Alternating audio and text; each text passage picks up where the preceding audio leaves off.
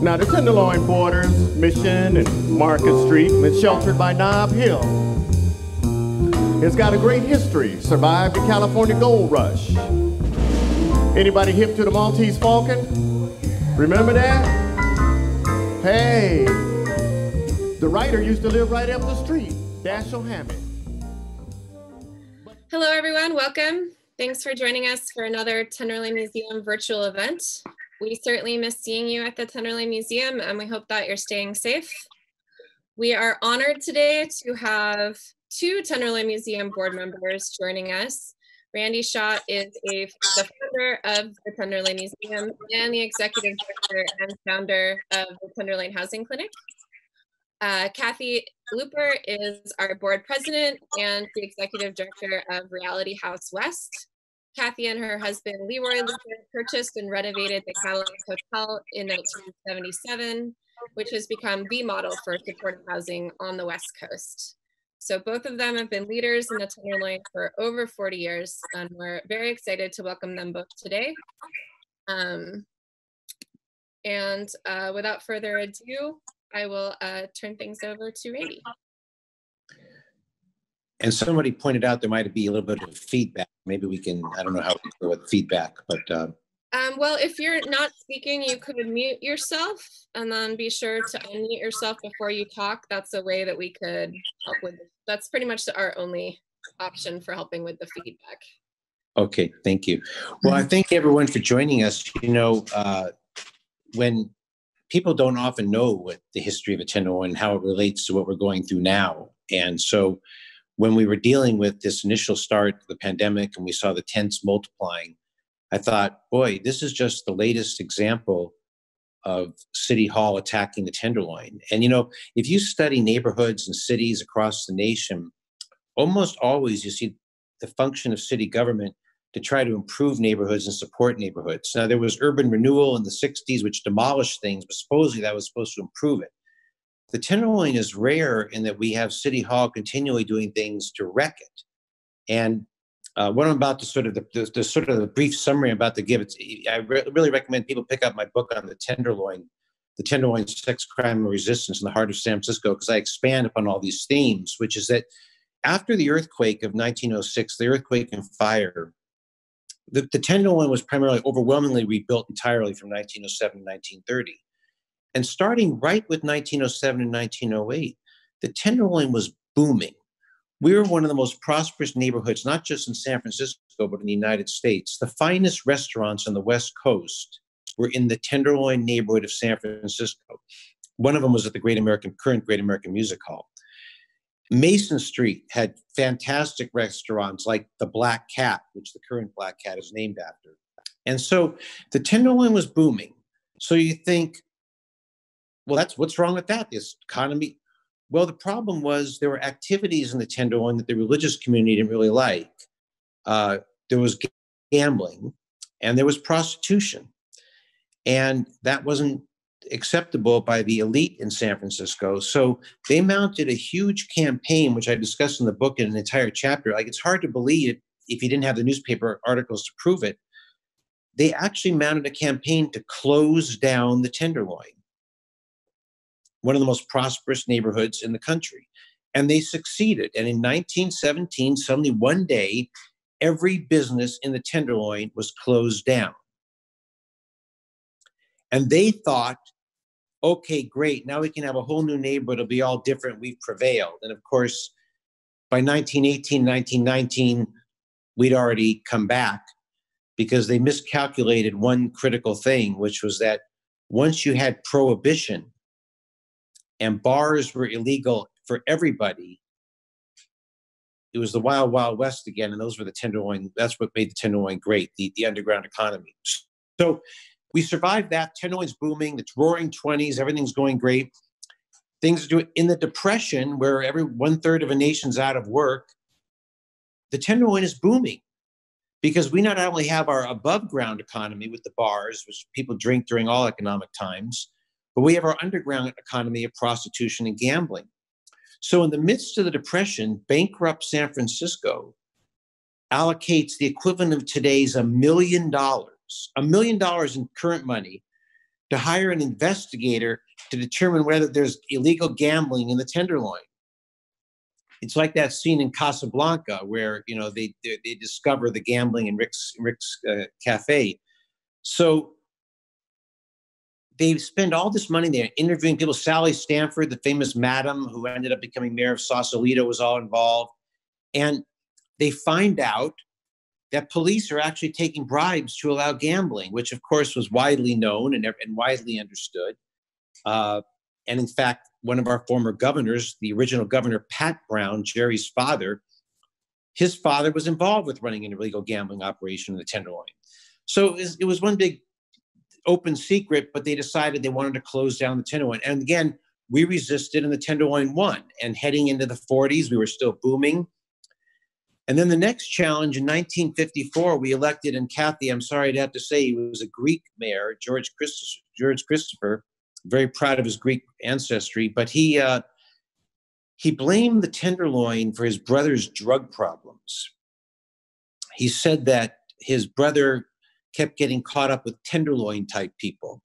So that's interesting because his brother was like in Lake Tahoe selling drugs. But nevertheless, so starting even before Christopher, in 1954, they say we have to revive, Chamber of Commerce says we have to revive downtown. And City Hall says, okay, we'll help. We'll get rid of all the cable cars in the Tenderloin. So you see a lot of photos in the museum of cable cars going down O'Farrell and Jones. They were removed. Then they decide, you know, there's still too much traffic. There's too many pedestrians in the Tenderloin. We need to get rid of the two-way streets and make them one-way streets. Well, so they get rid of the cable cars, one-way street. They're turning basically the Tenderloin not into a neighborhood, but a thoroughfare to downtown in Union Square. And then Christopher did the coup de grace of the Tenderloin. He stopped police bribery. And many listening will probably think, well, wait, we don't want police being bribed and gambling is supposed to be illegal. And I agree with that. But what Christopher did, instead of saying, well, gambling has run the Tenderloin economy forever, and now that we're getting rid of it, we're going to give some support to businesses, he took away their transportation and did nothing to help the struggling businesses who suddenly lost all their gambling money. So here we have a neighborhood that from 1907 through 1960 was one of the most prosperous neighborhoods in San Francisco. And in 1960, the census, the entire Mission District and the entire Soma District was considered a blighted area. But in the 1960 census, there wasn't one block of the Tenderloin that was considered blighted. And then look how rapidly things changed. The Compton's cafeteria riots we know about in 1966 and how the Tenderloin became very rapidly decomposed. And it was in a free fall until Kathy and Leroy Looper bought the Cadillac Hotel. So it's a good segue to Kathy's talk about how things were when she got here in the 70s. Okay, well, first I'm going to talk about how things were in the 50s, because when I was an infant, almost an infant, maybe about 4, 5, 6, 7 years old, my father used to take me through the Tenderloin because there was a large Greek immigrant population down there. And they had social clubs, they had bars, they all went to. And then the final stop on our tour through the Tenderloin used to be the Central Market, Grand Central Market, which was right across the street from the Fox Theater. And I got to know the Tenderloin quite well because that was how my father babysat us, by taking us to meet all his friends who were working in the Tenderloin. And my aunt and uncle even owned a large hotel on Leavenworth and Turk. That's now currently owned by a Greek as well. I think he bought it from my aunt and uncle back in the 50s. They owned that hotel, which I just found out about, which was kind of interesting to me because apparently my family has a history in the Tenderloin, and that was like the proof. At any rate, after my father died, I pretty much didn't go in the Tenderloin at all, except to go to the Greek diner. I can't remember what it was called, but they had a lot of Greek dancing, and it was in the old Phil Lear's restaurant, Phil Lear's Steakhouse restaurant. And again, the Greek scene was very vibrant through the early 70s, I think. And then it just died down. I don't know what happened. I wasn't paying attention. But Leroy brought me to the Cadillac in 1975. And he said, you know, I think we want to buy this building. It's so great. It's a phenomenal building. It was 4 floors, 158 residential rooms. I think at the time there were 11 storefronts. Originally, the Cadillac Hotel, which was built in 1907, was only 80 rooms. It had a bedroom and a suite, and it was meant for people who came from out of town and stayed there for a while. Over the years, it changed the use, and it became a hotel for Seabees, for merchant marines, for people who were passing through, but not for very long. And when we bought it in 76, there were only 30 rooms that were habitable. And out of those 30 rooms, some of them, well, we only had 30 tenants out of 158 rooms. So that's how we got into the Tenderloin. That's how and then we thought, well, what can we do to make it better? So Leroy had this house on Baker Street. He sold the house, and we used those monies to upgrade and paint and put windows back and put heating systems in. And we rented the rooms out. And we had a halfway house for federal prisoners on the 3rd floor, 60 residents. And we had basically senior citizens. When we stopped doing halfway house services, reentry services for the Bureau of Prisons, we let in more seniors. So it was, our hotel is basically a hotel for seniors, for people who are disabled. We have a variety of different storefronts, from a doctor's office to a women's center to a Head Start program for 40 children, the Tenderloin Museum, and Clean City. And you can say, how did you have 11 storefronts and now you only have a few? Well, we combined the storefronts because most of the Tenderloin storefronts were pretty small originally. So we combined them, and that's how we ended up with the ones we have. And it's really been a life's journey, and one that we can't predict, it seems like. We originally, before the Tenderloin Museum went in, we had a Sizzler, and we brought a franchise into the Tenderloin. We thought this is going to transform the neighborhood. This was the largest investment that anyone made in the Tenderloin in years. We put over $1 million in that one storefront to make it, to be able to get jobs for people who lived in the neighborhood. We hired from the neighborhood. We did training and hired from the neighborhood. We had fresh food. The typical Sizzler menu was the menu we had. And we did pretty good at the Sizzler until the earthquake came and the recession came, and almost everything in the city closed down from the recession and the earthquake. And we did too. And then it became the Tenderloin Museum. So that was my journey. That's my journey in the Tenderloin, Randy. It's a long one. And it's a disappointing one right now. I'm very I should also mention that, you know, we had a lot of hopes for the Tenderloin in 1986 when the Sizzler opened. And one of the points Kat was kind enough not to mention was people all thought that the police and the city would protect the Sizzler from the problems on the street that might deter customers. But suddenly the Sizzler found itself an island. Yes, Leroy used to say that we would have to helicopter our customers in. It was a very discouraging journey. In the very beginning, it was different. People were walking in. We got people from City Hall. We got people from the federal building, from the state building. We got people from the courthouses. We got people from downtown. We got tourists. And it was a vibrant restaurant. What changed was when all the encampments happened by Civic Center and by City Hall, and there was aggressive panhandling going on. We had people coming in with garbage bags, going to the all-you-can-eat salad bar. And I'm not talking about the small garbage cans. I'm talking about those big black utility garbage cans, and just dumping food in it and walking out. And no one wants to eat in a situation where that kind of stuff is going on. We had literally no foot traffic.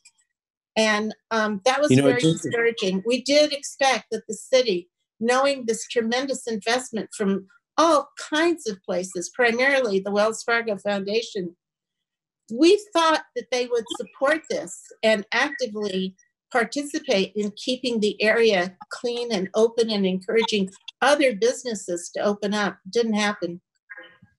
You know what a lot of people who've been following the Tenderloin story, what's going on now, may not be aware is that under Ed Lee, a number of restaurants and people made investments in the neighborhood, whether it be the Black Cat or Onsen Spa or Way 26 Valencia, the La Cocina's coming in. There was a belief that the neighborhood was going to be pushed by restaurants, bars, and cultural facilities like the museum and Piano Fight, the dance place on, I'm blanking on the name, on Turk Street that moved from South of Market.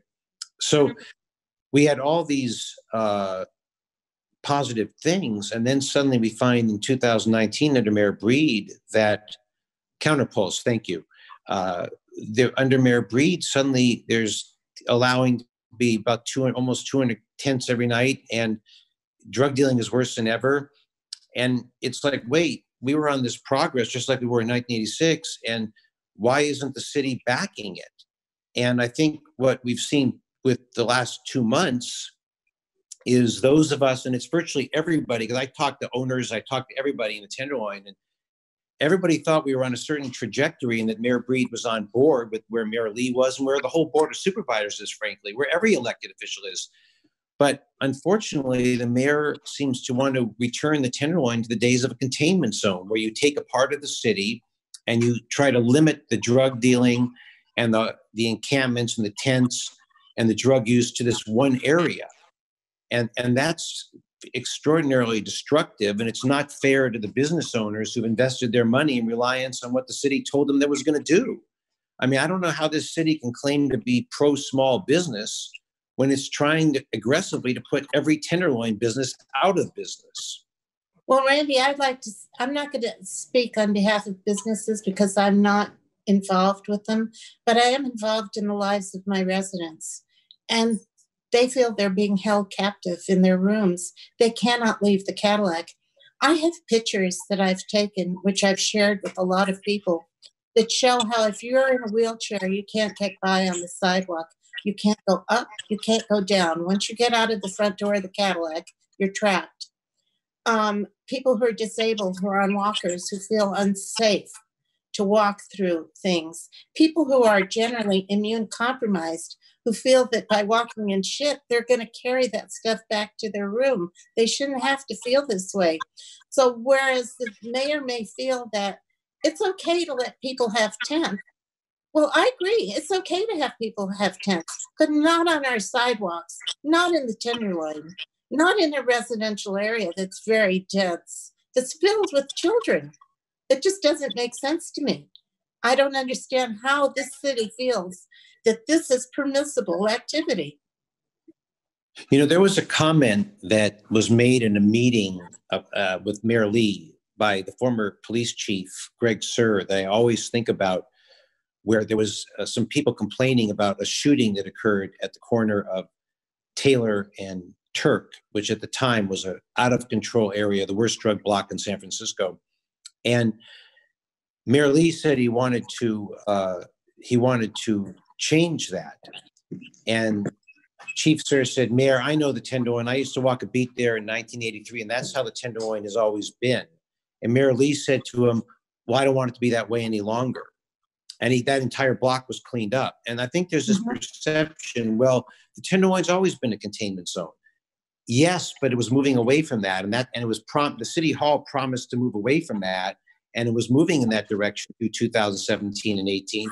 And then City Hall has moved it back. And that's what's so disturbing to people. Who benefits from this? Because we brought in all these residents who are seniors, disabled, kids and we're subjecting them to trauma instead of joy. Okay, let's talk about kids. I have a Head Start program with 40 kids from 3 to almost 5. 40 kids. They have no outdoor space, so they have to go, according to the state regulations, they have to walk to a playground. They take them out and they look so adorable. They're so sweet. They're so tiny. They're so cute. They hold on to each other. They have little ropes stringing them together. They have to walk up Leavenworth Street to get to either the Children's Park or Bodecker.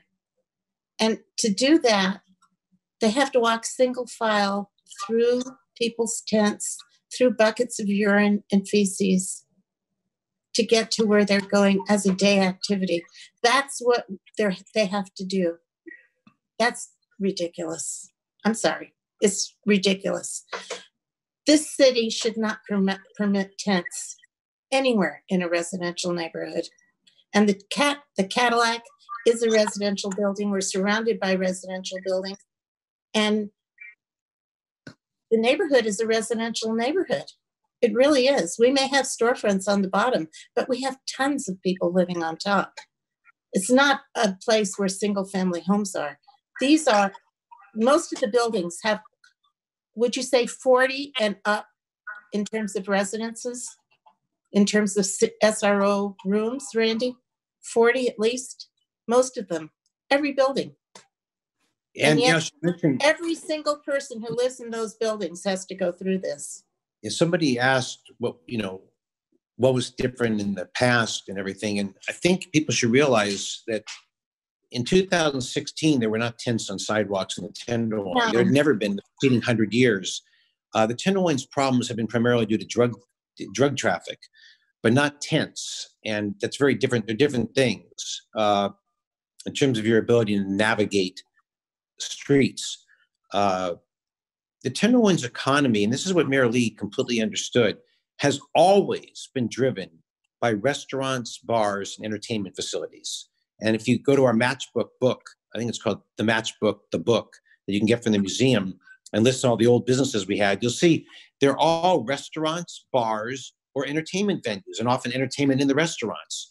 And that's what we were doing coming back to at places like Piano Fight, which is a restaurant, a bar, and an entertainment venue in one venue. And it's been successful. So why isn't the city building on the success and treating the neighborhood like all other neighborhoods? And that's really the troubling thing, is that we're all paying the taxes that every other neighborhood pays, but we're not getting the services. And there never was a vote by the Board of Supervisors to make it a containment zone. We know our supervisor of District 6 has been very unhappy, Matt Haney, about what's going on. So it just seems like a very undemocratic, and we think potentially illegal, because there is that lawsuit that's going on that Hastings Law School and others have filed, which I think many see as the only solution right now. If City Hall is violating their own health mandates, the only way to get them to follow the law is court order by a federal court, and it's in court right now. I've never seen any real social progress happen that didn't involve the courts. This is the truth. You look at civil rights, you look at all things that people have fought for. They've always had to go to court for it. So I'm so happy this court case was filed. It just makes it seem like it might happen. We might get some recognition from the city. Somebody asked about the court filing, and I'll just say that, you know, they've had 2 days now of settlement talks. Some people are under the misapprehension that this case won't be decided for months. The judge is meeting with the litigants daily. I mean, the court session has started because this is a pandemic issue. Time is of the essence. So the court is being very aggressive in trying to get a resolution of this, and we will see how aggressively the city attorney wants to fight for the right to have tents in one neighborhood on sidewalks and not others. And, you know, I often hear from people that said, well, Randy, you know, there's tents in other places too. And there are. And I drove through the Mission and I saw the tents. There's no block of the Mission that even equates to most of the blocks in the Tenderloin, where you can't even walk down there's not even 6-foot clearance on the sidewalk. So there's isolated tents, and they're often tents in parking lots and things that aren't blocking the sidewalk. But you don't see anything like this. And the the main sidewalks of the Tenderloin being completely blocked. And that's what this lawsuit is addressing. And we're going to hear results from this sooner than people realize. I hope so. Yeah. Just a couple of questions here from the attendees. I live on Hyde and Ellis, and I'm constantly wanting to combine my compassion towards the homeless with my own quality of life. How do we do this? Which is pretty similar to a lot of the other questions that are kind of asking, you know, what's the path forward for housing people? Or also another question was, are there strategies or tactical approaches that we can support to help address the containment zone problem? Well, I'll just mention that the city has 1,000 hotel rooms that they're paying for and not occupying. I mean, it's interesting. People used to say to me, I don't really get it. You're not giving a solution. And we kept saying, well, the lawsuit lists a solution. I mean, it's very simple. You move to supervised tent encampments in hotel rooms. I mean, I don't see them needing a 31-page plan to figure out how to avoid tents on Union Street or Chestnut Street or 24th Street. You don't see that. But somehow, oh, we don't know what to do. We're just helpless. They've been breaking up tent encampments for decades. So it's a conscious choice that was made before the pandemic. And we were fighting it then. And we were hoping to alleviate that problem. But now when you have 1,000 vacant hotel rooms and thousands others available and huge swaths of land in the city for supervised tent encampments, I mean, do you realize we just opened up 2 weeks ago all the golf courses, the public golf courses? And we have people saying to me, where are we going to put these homeless people in tents? How about the 6th Fairway at Harding Park? How about Lincoln Parks? I mean, we have entire golf courses, which are really limited to like a very narrow demographic. Yet we're jeopardizing the safety of Tenderloin seniors and children to protect golfers. Doesn't make sense. You want to add to that, Kathy? Yeah, I actually drove around the city and I was looking for places that were a little out of the way, that was owned by that was within the district of San Francisco, city and county of San Francisco. I found 20-acre parcels, one 20-acre parcel in San Francisco, which is adjoined by another 60-acre parcel in San Mateo County, right on Geneva and Bayshore. And right on Geneva and Bayshore, across the street is an electrical, I don't know what you would call it. It's got a lot, it's an outstation. There's one kind of like little corner grocery store. A block away, there's the T-line. So you have transportation. Why can't they lease this property from, it's called Visitation Investments, LLC. Lease this property, pave it, have the U.S. Corps of Engineers come and put up some pup tents like Camp Curry, some canvas tents that are above the ground so that people, when it rains, don't get inundated with water or get wet. Humane conditions, just like a Camp Curry situation in Yosemite, where you're in a tent, you're in a bed, you have a bureau, you have supervision, you have food close by, you have supervision, because that's the key for these people that are living in the Tenderloin, is some supervision. You have some counseling tents set up for people to get counseling, but they're not in a residential area. Why not? Why not ask for help from the Army Corps of Engineers to help set up a situation where we can house people decently? They did it after the earthquake. They did it after the earthquake. Yeah. There's also a mythology that's spread that, well, the people who are in the tents in the Tenderloin are not capable of living in a hotel, and not all of them are, obviously. And let's say that only half of them are, which is what the city has said. The city has said that over half of them are capable of living without supervision. That's what Jeff Kosinski has said repeatedly. If that's true, then instead of 420 tents in the Tenderloin, we should immediately have 210 right off the bat, not even counting supervised encampments.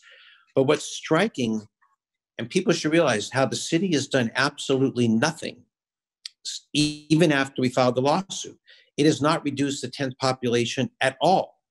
the Tenderloin Community Benefit District wrote a letter to the city, it seems like over a month ago now, saying, why don't you use the vacant Fulton Mall to house Tenderloin tent dwellers? What happened? They didn't do it.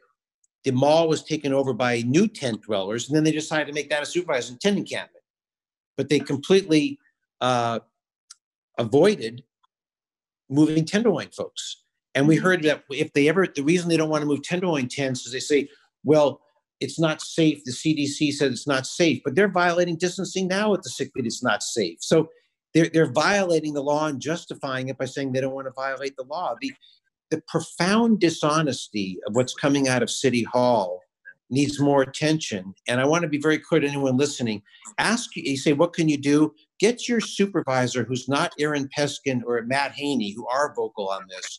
Get the other 9 supervisors to start speaking out, because the Tenderloin is part of San Francisco.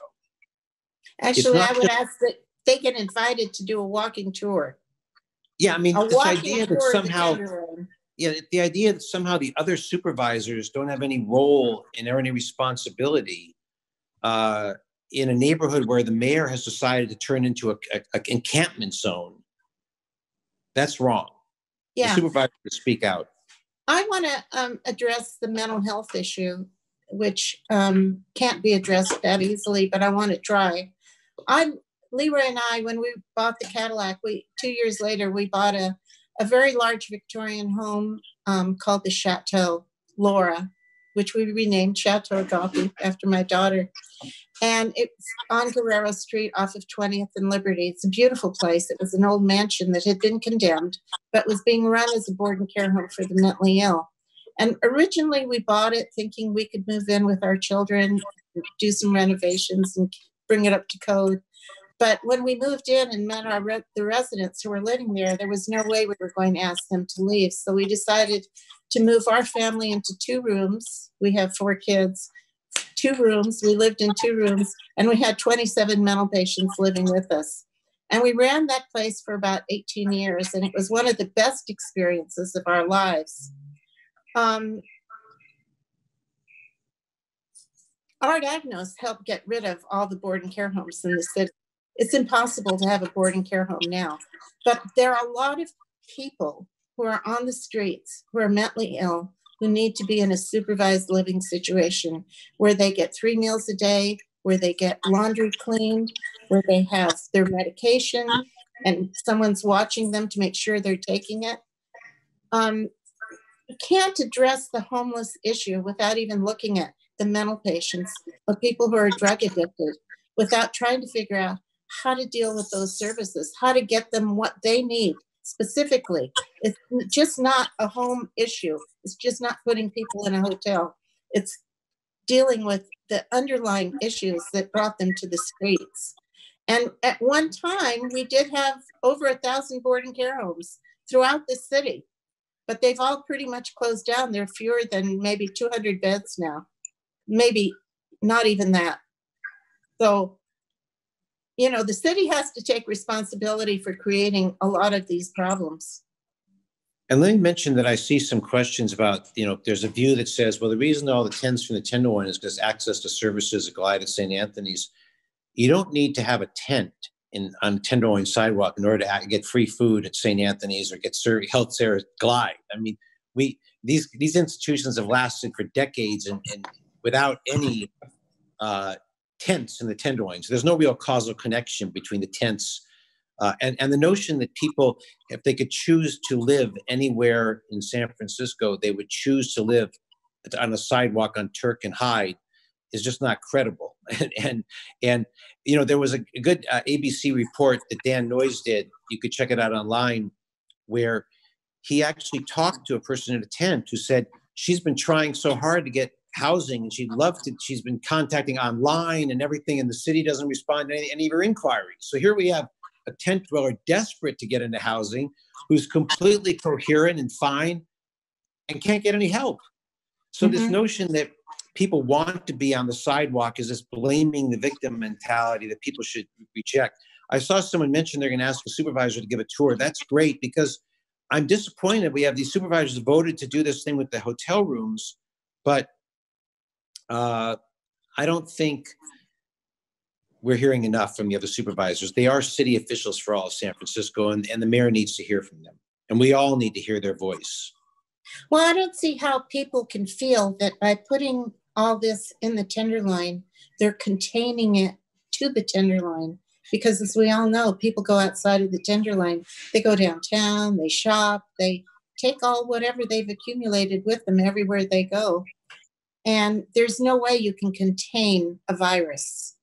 And right now we're in a real state of emergency. Not dealing with this issue is a real problem. It's going to be a problem for the entire city. And that's a great point. The workers at the Tenderloin Housing Clinic, which I had, they live all over the Bay Area, and they have to walk to their jobs to get in their Tenderloin hotels, which are open 24/7, through these lack of social distancing. And it's a danger to all, but for whatever reason, we've had a lot of the media just want to contrast the mayor's response to Bill de Blasio's done a horrible job in New York, and our mayor has done a better job. But they act like these stories you read about San Francisco, you get the impression that the Tenderloin isn't in San Francisco anymore. We're in some other place, so there's no point talking about it. We're 3 blocks from City Hall. Mm-hmm. Yeah, we actually had an interesting question. Have there been any other lawsuits in the past? Yeah. Or any time when a court order has resulted in improved conditions in the Tenderloin was a question. No. Well, actually, there was aggressive lawsuits against property owners for allowing drug dealers outside their places. And I'm thinking that I did that in the early 90s with the Adopt-A-Block organization we had. And I'm thinking we need to go back to that. I think in addition to the Hastings suit, we might consider, people should be listening and see what they think. Individuals, places where people living at 378 Golden Gate and really high impact areas file small claims court actions against the city for damages. And maybe everyone in the Tenderloin should be filing small claims court actions and let the city attorney spend all the time defending these cases. Yeah. We wouldn't have a lot of the drug problems that we have. I mean, my sidewalks are littered with needles. People, I have a picture of someone who's sprawled out with the needle in their arm. They're literally unconscious, but they're sprawled out on the sidewalk with the needle in their arm and surrounded by needles. You can't solve the drug problem in the Tenderloin if you don't go after the drug dealers, the people who live outside of the area who come in and sell drugs to probably what is the most vulnerable population there is in this city. We have to deal with the drug problem too, Randy. Oh, yeah. Well, we were actually making some progress on the drug dealers. The U.S. attorney had come in at 101 High, and 101 High was better. All that went by the wayside when the pandemic. And if you look at the Turtle Tower incident yesterday, and people should really hear about what happened in Turtle Tower, where Kathy Pham, that's probably the most beloved Tenderloin restaurant. And for them to have to wait 2 hours for the police to come after they're robbed really sends kind of a message to all business owners that part of being a containment zone is we're not going to really deal with your concerns. Now, I have not heard, and I wonder if anyone on this call has heard any response from the police, because I would have assumed that we'd hear what their response is to that 2 hour wait. Like, how did that happen? Will it happen again? Has the mayor made a comment? I haven't heard the mayor respond to it. But this is a pretty big deal when one of the signature businesses in the Tenderloin in Little Saigon has to wait 2 hours for the police after a robbery. Yeah. Well, Randy, we have to wait forever when we put in a 911 call about people fighting or breaking windows outside of the Tenderloin. We never get a call back. We never get a visit. So 2 hours is, in my opinion, that's a pretty good response for what the Tenderloin usually gets. We usually don't get that kind of a response. It's true. You can call the police all you want. I actually have passed out flyers in my hotel saying, if you have a problem with street activity outside, if you see people fighting or breaking windows or slashing tires, please call this number. And like the more calls that they get, I'll call them. We've got maybe 10 phone calls about that one thing. But do you think that anyone's ever responded? No. And you're Because I've across been the given my street. name and number and asked them to call me when they respond. I never get a call back. And you're across the street from the police station, people should realize. I'm across the street from the police station, and they have to turn the corner and go past the hotel to get to the police station, and they don't stop. We're getting a question about why you think the Tenderloin has been abandoned by the police. Well, I'll tell you, the problem started in 2015, that I described in my book about the redistricting was a big problem. And when they redistricted and created this massive Tenderloin station that includes the Westfield Center, 6th Street, Market Street, UN, all these areas that aren't in the Tenderloin, it just meant fewer officers in the Tenderloin neighborhood as we know it. And we've had fewer officers ever since. And you can't get the chief to change those allocations. They borrow people. So when we had all these shootings in front of the Hibernia Bank at Market and Jones, and we have a hotel there, the Boyd Hotel, and we asked for reinforcements, the police, they would transfer someone from Richmond Station who could be there they could be there 1 or 2 days a week, but not full time. So it didn't provide the police protection that every other neighborhood takes for granted. I mean, what happens with the Tenderloin is the police and the city policy is we're going to allow all these illegal activities. Then we complain about it and they say, well, gee, we're overstretched because you have so many illegal activities in their neighborhood. Where do you think they came from? I mean, it's like people don't know that the reason Golden Gate Park didn't have campers because they were told to move to the Tenderloin. That's where they were, in Golden Gate Park. People say it's so pristine in Golden Gate Park. Where do they think those people were told to go to? I know that for an absolute fact. They were told to go to the Tenderloin. This was a few years ago. So that happens all the time informally with police when they're, that's how it is. Well, they've also been told not to move the tents. So they've been given, people who camp in the Tenderloin know that they're not going to be asked to leave. I can personally go up to people and say, hey, this is what I'm trying to do at the Tenderloin. I'm trying to provide safe housing for vulnerable people. Just like you, I take in homeless people. I have over 100 people who were formerly homeless through the referrals through the mayor's office. And I can ask them politely, please, can you move? Can you clean up this mess so that it's safe for people who live in this hotel? And when they refuse to, I say, well, I have to call the police. I'm sorry, but I'm going to call. And I walk away, I call the police. They tell me they'll respond to a homeless encampment in 20 to 30 days. That's not going to do me any good. And just to make people feel more hopeful on this call, I'm optimistic about this lawsuit. And the lawsuit is not just requesting relief during the pandemic. It would be a permanent injunction preventing San Francisco from using Tenderloin sidewalks as tent encampments, just like they do for other sidewalks. And so I think that can happen and sooner than we may think. And yeah, I don't know how the city defends a position in court and goes into court and says, no, we want to be able to use this neighborhood's sidewalks, but no other neighborhoods. Yeah, I wanted to ask, this is very much in line with what you're talking about. One of the questions is moving forward and considering this pandemic and this opportunity to reinvent the Tenderloin, what sort of urban plan do you envision for the Tenderloin? Well, we were dealing before the pandemic with pedestrian safety as a big crisis, which we know we still have to deal with. Mm-hmm. And the outdoor eating will be essential.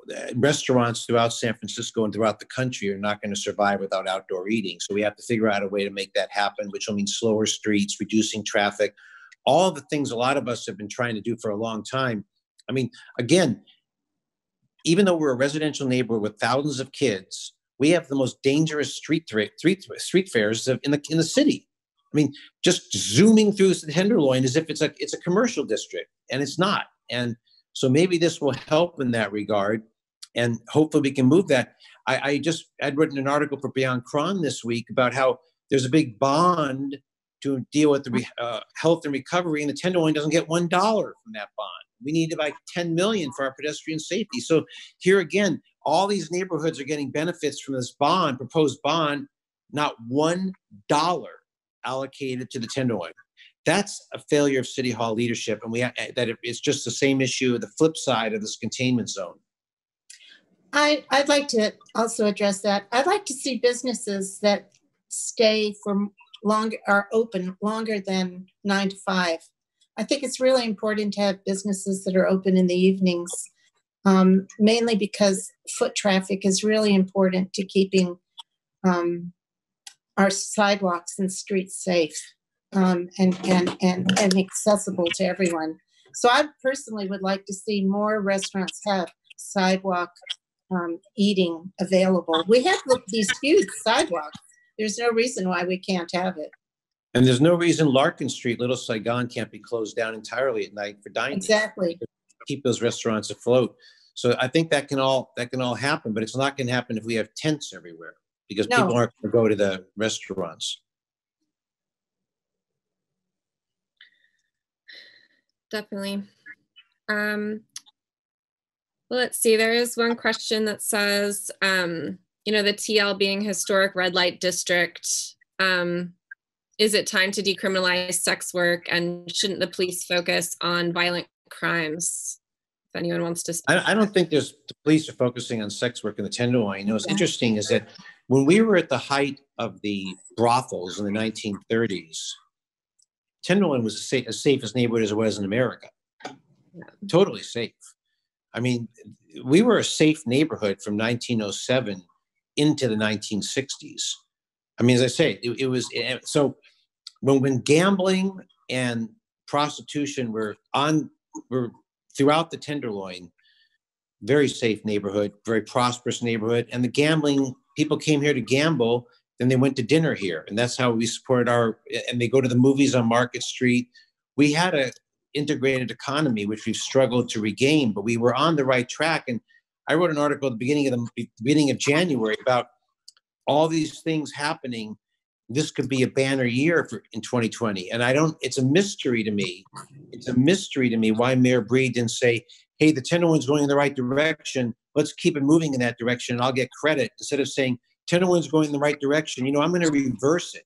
And I'm going to have everyone mad at me for doing that. I don't get that. Maybe someone can explain the logic of why a politician wants to be getting people mad at her.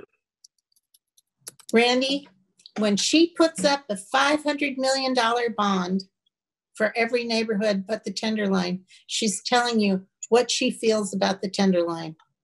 The fact that we're not getting $1 for our community, not $1 for our community out of 500 million says a whole lot.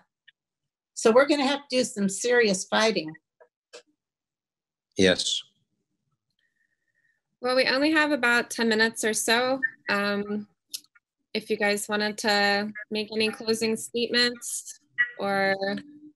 Well, I would just like to say that I think, again, we're having to focus on reality, which is very depressing and negative right now. But again, there's a lot of things that are slated to happen. La Cucina's municipal marketplace, hopefully the public marketplace can work in the pandemic era, is still slated to open around September 1st. Projects are being completed. The Shorenstein apartment building on Jones and Market, things that have been in the works for a long time. There's a number of restaurants opening at Leavenworth and Ellis after a long renovation. So if we could return our sidewalks to where they historically have been and have the outdoor eating, the Tenderloin could be amazing by the end of the year. But it really depends on, it's very difficult without City Hall's cooperation. This is what I'm saying is the theme of this whole event today is City Hall should be working to improve all the neighborhoods of San Francisco. Mayor Lee had 2 staff working full time in the Tenderloin. It made a big difference. They talked to businesses. Now it's like the only time there's no connection at all. You wouldn't even know we have a mayor connected to the Tenderloin unless she's coming for some photo op. And that has to change. I don't quite understand why that has happened, but it's failing the Tenderloin. So people should try to, again, there are things could be happening positive. We just have the obstruction in trying to convince the mayor to get on the right track. You want to add anything? I like that last comment. Let's make the Tenderloin fun again. Yeah. I think that's so important. Yeah. I agree. Tenderloin is such a vibrant and wonderful place to be. And I'm saying this truly from the depths of my heart. it's a shame to see what's happening to it, and a shame that we have this kind of neglect politically. And I'm only hoping that we can all get together and lobby City Hall to look at our community and ask the supervisors to stop have their heads up their ass all the time, only advocating for their own districts. We got to have every supervisor working to make the Tenderloin a better community. Every single one. They need to stop just paying attention to their neighborhood and start paying attention to ours. We take so many of their problems. It's only right that we be seen as part of the whole instead of just a small part of the city. Yeah, I think that's thank you very much. There's one last question, I think, which is a great note to end on. What can neighbors and residents do to send a clear message that change in the TL is necessary to the mayor and the Board of Supervisors, in both of your opinions? Well, make sure to contact them, because people often feel it's hopeless. What's the point of calling? They know they need to be contacted. They track all these things. And so, especially if you live in, if you're on this call and you live in the Richmond, contact Sandra Fuhrer, tell her to do something, tell her to speak out, tell her it's part of her responsibility. Go to all the districts that where you live, and it does make a difference, because they don't hear from a lot of people these days. So if they're getting a lot of volume of complaints about the Tenderloin, it does sink in for both the mayor and the soups. Well, I'm just going to say that personally, I just want to go down there and start screaming, but I know that's not an effective way of communicating with the Board of Supervisors or anybody at City Hall. But I really do feel that it's important for us all to get together and work on behalf of to make this a better community. We can't do it on our own. We have almost exhausted ourselves just trying to deal with what's outside our doorsteps. We need a force. We need people to join us outside of our community. And again, just having a containment zone in the Tenderloin doesn't mean that you're containing anything other than the visible problems. Those other problems spread throughout the city. It will affect everyone. Yeah, it's our neighborhood is vital to the city, and we need everybody's help. And if Randy you're able Randy has a great outreach team. He's got a good community organizer. I would suggest that you get in touch with Randy's group and try to figure out how to do what you need to do, even if it is just writing a letter or making phone calls or whatever. It's important that they hear from people outside of the Tenderloin, because they do hear from us. They just don't hear from everybody else. And be sure, if you are able to provide any support you can at the Tenderloin Museum for making these kind of events possible, and follow the other Tenderloin Museum. They've got a lot of great events. I don't know if Katie, you want to mention any particular that are coming up, but a lot of great stuff going on virtually. Yeah, we have, we're going to be doing a bunch of virtual neon and historic storefront tours online coming up in the end of May and June. So look out for those. Follow us on our social media. I can put a link in the chat as well. If anyone has any questions, I put my email in the chat. Please follow up with me. Thank you so much to everyone who attended and to our panelists. I think we'll we'll call it a day unless you guys had any further remarks. Thank you. Yeah. Thank you. Don't forget to be honey badgers. We need honey badgers. All right. That's a great note to end on. Thanks to both of you so much. Thanks to everyone who watched. Stay safe. Katie, someone said honey badgers. Honey badgers don't quit. Honey badgers go for the gut. They just won't stop.